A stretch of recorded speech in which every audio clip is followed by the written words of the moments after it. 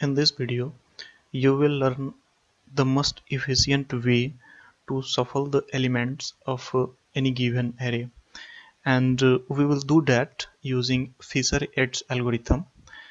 So in coding problems, interviews, and at a lot of places, you can see this problem in a variety of forms. They can ask questions by asking shuffle the people sitting in a row or shuffle the cards given in any deck or a lot of forms. But before we start building our solution, if you are new to Hackerspan, don't forget to subscribe to our channel. We have tons of videos coming on tricky coding problems, career talks, development tips, lifestyle of developers, startups, innovations, and a lot. With that said, let's start building our solution. So suppose we are given an array like this one, the one we are seeing in red, and by the end we have to build a random arrangement of this array like this one. So 3 will go here, and 1 will come here, 9 will come here, 5 will come here, and 2 will come here. So you can see all the elements of given array are arranged randomly. So there can be a lot of solutions to do this, and there can be a lot of ways that might come into your mind. So but I will not take time to explain those solutions. I will directly come forward to the most efficient solutions. I know you must have tried all those solutions, and you want to understand and know what will be the most efficient solution. So moving ahead, we are given a function rand that gives a value from 0 to 1, that is 0 0.1, 0 0.4, or any value, and we are given a function called floor. Floor returns the most significant integer from any given value into it. So with this in our hand, let's start building our solution. We will start randomizing from place 1. So we will take the element from the place 1, and that is the last place or the n-1 place, and we will swap it with any random element from this array. So here we are starting from 1, and we randomly selected 2 as our element to swap this value.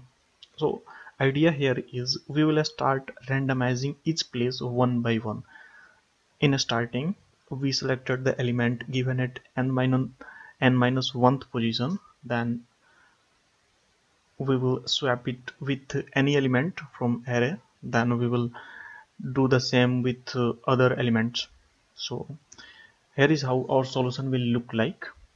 We took 1 and randomized with any element from this one. Suppose we selected 2 and we swapped 1 with 2. After swap, our array will look like this one. So 2 will come here and 1 will go on the place of 2. Again, we will select 9, and after selecting 9, suppose we randomly select 5, and we swap that value with the element of our selected position. So here 9 will be swapped with 5. By the end of this operation, we have 5 here and 9 will go here. So far we have processed the last two elements of our given array. Again, we will select the third one element and we randomly select any value. In a minute you will see how this selection is random. We will implement that, but for now let's suppose we have selected 9 randomly, and we are swapping that with this value. So after this operation, 3 will come here and 9 will be here.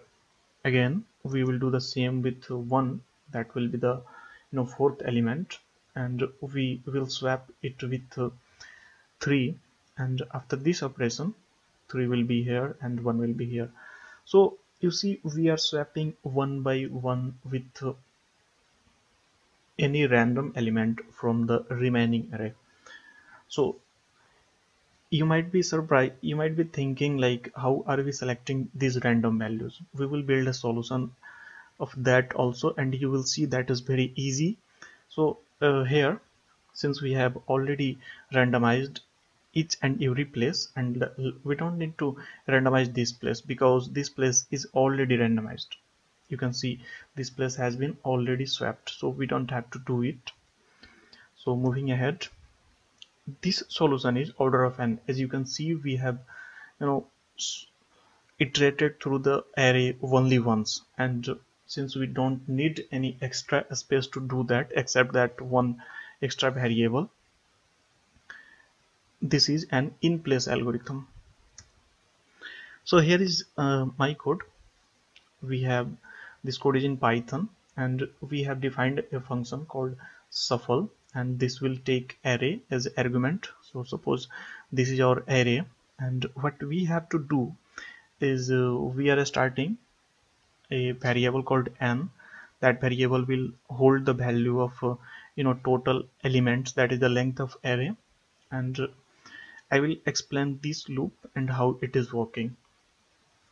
In this loop we have started running it from n minus 1, that is the last element of our array, and we are iterating it to the first position of the element, that is here. So we are not going till 0, we are just going till the first element, that is the not the element given at 0th position, the element given at 1th position.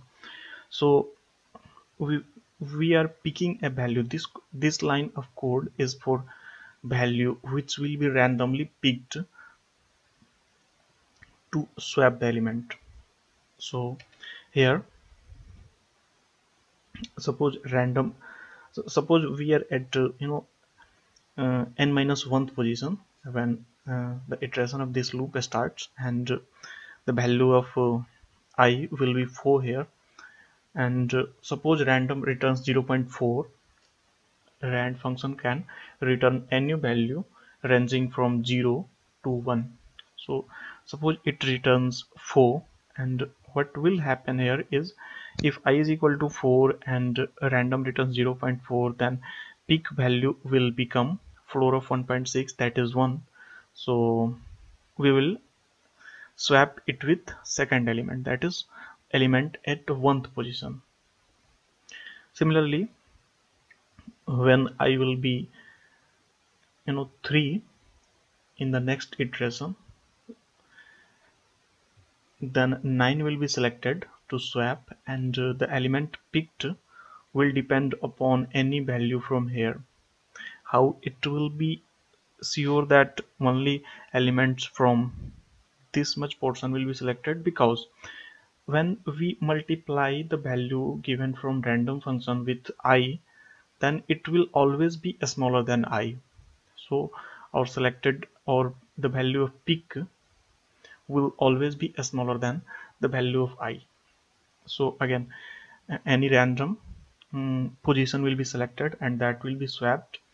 So after all these swaps, our array will be shuffled in a randomized manner.